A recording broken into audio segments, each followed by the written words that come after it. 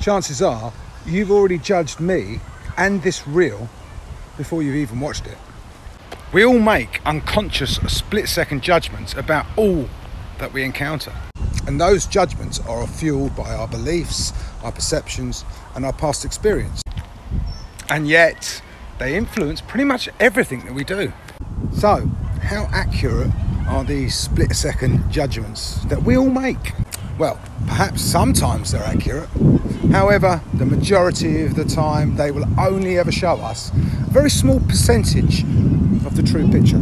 So, whenever we judge something or someone, we stop ourselves from actually seeing anything with any real objectivity, choosing instead to literally go along with our unconscious beliefs and thoughts. And that means that we rarely look at anything in life with any real clarity of mind, resulting in you missing out on key information, new opportunities to learn and grow, and new experiences which may actually serve or benefit you.